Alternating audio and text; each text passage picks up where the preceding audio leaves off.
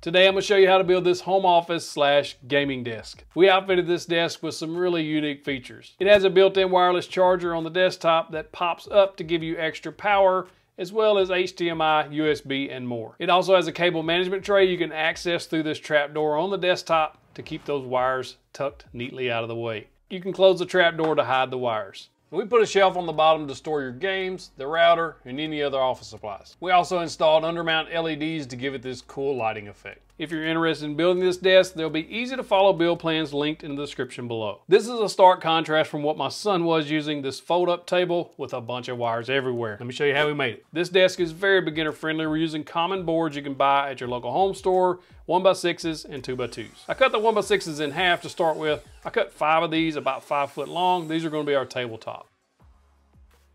If you don't have a jointer, no fear. I have a whole video dedicated to jointing without a jointer, so you can still do this. I get a bunch of questions on how this Wahuta jointer is holding up. After over a year of using it, it is excellent. I highly recommend this jointer. I'll put a link in the description below to all the tools and supplies you see used in this video today. Now it's time to start assembling the tabletop. I'm going to use 4 of these boards. You've got 5, so put 1 to the side. We're going to glue 4 of them up. I'm going to use Titebond 2 and spread out an ample amount on the edge of the board. Then I'm just going to use clamps and clamp everything up nice and tight. I did use cauls to help keep the tabletop flat while the glue dried. I put cauls on each end and in the middle. Make sure to use packing tape on your cauls. That'll prevent them from sticking to the boards. Next, I cut my legs to size. Now, the height of your desk really doesn't matter. 27 to 29 is the common size. We decided to go with a 28-inch tall desk because it was more ergonomic for my son. For the top apron of the desk, I need that to be a little bit wider than the 2x2s. But I'm ripping this 1x6 down to 3.5 inches wide. You can pick up 1x4s if you'd rather, but I prefer to rip them down. That way I get the proper size and have good square edges all the way around. I cut the shorter aprons to size, but I also cut 2x2s for the lower apron. Then I started drilling pocket holes for the joinery, and that's today's sponsor, Masca Products. Masca makes an awesome line of pocket hole joinery tools, and this is my favorite, the Masca M2. It's super easy to use, it makes a super strong joint, and it makes it very approachable for beginners and intermediate woodworkers alike. That's why I like pocket holes so much, because it's so approachable. I went with 2 pocket holes per joint, that way you'll have a nice solid connection. Even on the 2x2s, you see they're close together, but it still gives you a nice solid joint. Once everything has pocket holes in it, it's time to assemble. I use glue at every joint, even though we're still pocket holing. That'll keep everything from creaking and squeaking later. If you have clamps available, use clamps here. It'll keep your boards from moving on you when you're trying to drive those screws. And we're using 1.25 inch screws on all of these joints. To me, it was easier to attach the front apron to the front 2 legs, the back apron to the back 2 legs, and then attach the side aprons. For the bottom apron, this is a 2x2 we're using on the sides. I measured down about 12 inches from the bottom of the leg to the top of the apron, and then attach those with pocket hole screws. Now we're going to attach the shelf. Using glue and 3 pocket hole screws per end. I used a scrap 1x to inset it 3/4 inch. I also flushed it up with the top of the side aprons.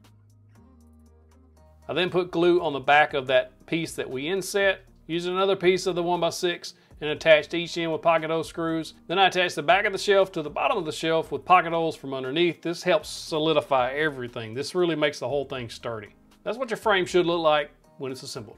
I use my router and a 1/8 inch round over bit just to slightly round over the bottom of those feet. It'll give it a nice finished look and it'll keep them from splintering later on. I also rounded over any edge that I could get that router on. I sanded the entire frame with 120 grit sandpaper as well as the shelf. Now to attach the tabletop to the frame, I'm using a Festool domino. It's a little overkill, but it was the easiest way to cut a simple slot. You can use a 1/8 inch straight bit on your router with an edge guide and do the same thing, or a biscuit joiner will do the exact same thing, whatever you got. This is the tabletop. You put bench cookies under it. That keeps it from moving around on you when you're trying to sand it. And then I started sanding. This is how you don't sand. Do not sand this way. You'll see this edge of the sander where I'm digging into that tabletop because it was a little uneven. I had a little over too much glue that I didn't clean off at the time of clamping like I should have. So I went a little aggressive with the sanding. That causes swirl marks. I just did a video on this, and is why I done a video on this, because I made this mistake and I don't want you to. For the knot holes, I'm using medium thick black Starbond C8 glue. You can use brown if you're going to stain it brown. This activator makes it set up in about 30 seconds, and I filled all those that had holes in them. Then I sanded those back smooth. Once they're filled and sanded, that's pretty much what you'll have. That helps solidify those knots and keeps them from cracking and breaking later. You'll need to change your sandpaper after you're done with that. Next thing I did was took it over to the miter saw and cut it to length. Make sure you get 2 smooth sides here. Because this frame isn't very big, I just decided to go ahead and spray paint it. I'm using Rust-Oleum black and satin. It was just easier to do it this way versus trying to mix up some paint in the paint sprayer and then having to clean all that up. I went with 3 coats of this paint. It worked well. While the paint was drying, I applied this pre-stain conditioner. I always use pre-stain conditioner when I'm staining because it keeps that stain looking nice and not blotchy. I put that on both sides of the tabletop. Then I applied the stain. I'm using Varathane in dark walnut. I actually like this stain a lot. It dries fairly quick in about an hour or so you don't have a whole lot of wait time with this. Spread it over the entire surface and then wipe off any excess. I let it set for less than 5 minutes probably. I don't let it set a whole long time. Do both sides that way. Don't forget that one board we left out. Remember that one?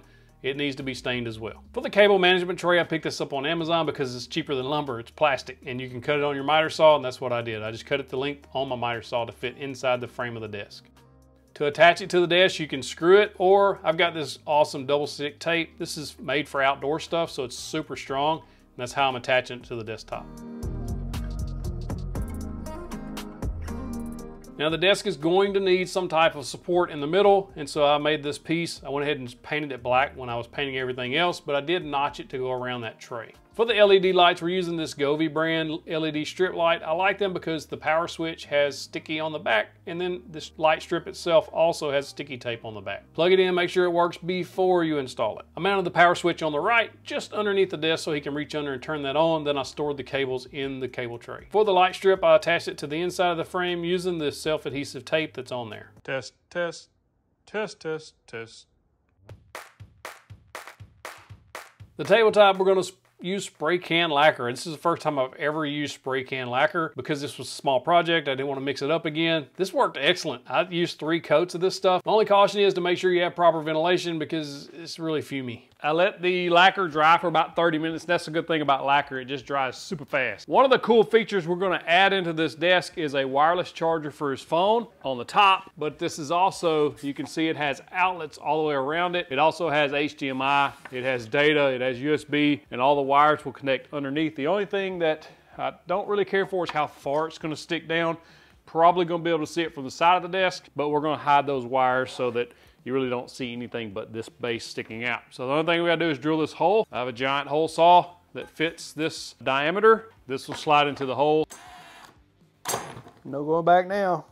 Drilling into the tabletop, I drill halfway through or just when it starts poking through the other side, and then I finish up the hole from the other side. That keeps anything from splintering and breaking out on you. Use 120 grit sandpaper just to kind of smooth over those edges. Just a test fit. Whoop, whoop. For the trapdoor, we're going to be attaching those with these 2-inch narrow hinges. This will help everything be real minimalistic. Make sure you pre-drill those holes because you don't want anything splitting at this point. Put that on first before you attach the tabletop. If you like this build so far, hit that subscribe button, click the bell icon so you get notified of all the new content we've got coming. So you want to make sure to avoid this cross piece here. That's your center brace to keep anything from sagging. It's a pretty good spanse with just thin wood. 3/4 of an inch, so you'll get a little sagging if you don't add that support. This is a 2-inch Forstner bit. I'm gonna drill from underneath to finish that hole. I don't want it to bust through, so we're gonna go down here and do one where the computer sits.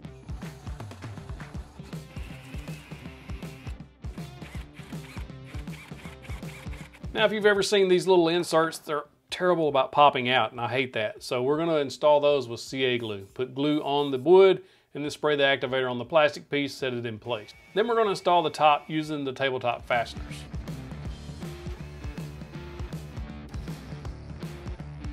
Now it's time for this pop-up charger to go in, and I like that it has this piece on here that screws it in tight.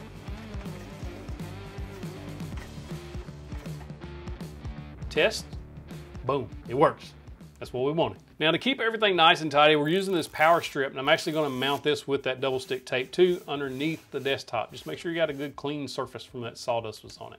Once that's stuck, you can start plugging stuff in and managing those cables. I also have these little cable ties that I picked up. These are great because you can screw them in place and hold those wires. So I decided to put these holes to access for the cables to go through the desktop actually on this side of the opening, because we could drop the cable. We'll pretend this is a computer cable. I could drop the cable through there like that, and then we could also still close the tabletop, and I wouldn't have to remove anything to actually open this flap. I was going to put them on this side, but if that was the case, then something would have to give. I would actually have to Probably leave a notch or something in there so that the cable could pass through there. This way it can pass through right there and it can go into that cable tray super easy, and you won't have to move anything, and you could always access your cables by just lifting this up.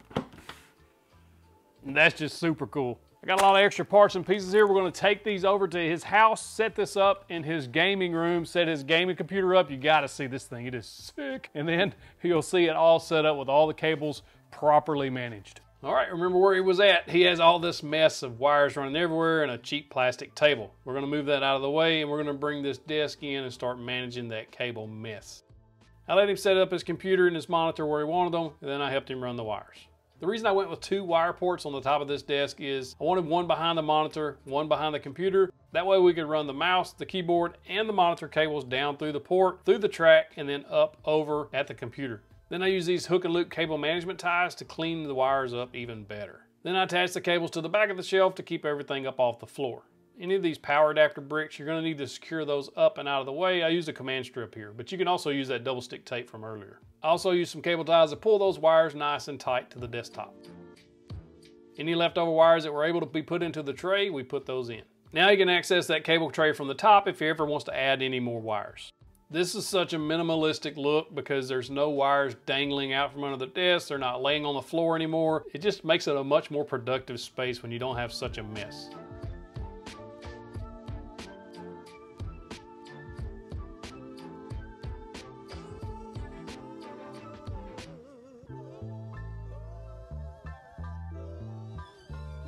If you want to build a desk like this, there's easy to follow plans linked in the description below. Click that box right there. It's going to take you to another desk build video that you're going to love. If you click that box, you get the big old virtual fist bump. Also, if you want to see how to attach a tabletop or a desktop to a frame, you can click that box.